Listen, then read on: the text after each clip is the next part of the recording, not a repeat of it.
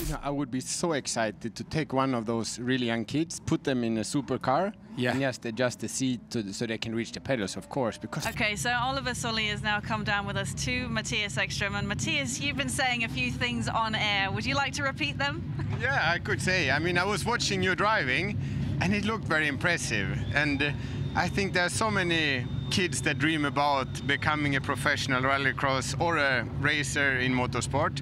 And I know for myself, it's so difficult where you are to reach your dream.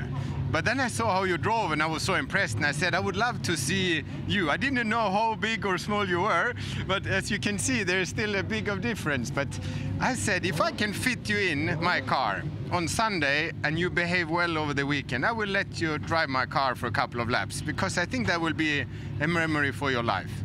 Would you dare? Yeah, of course.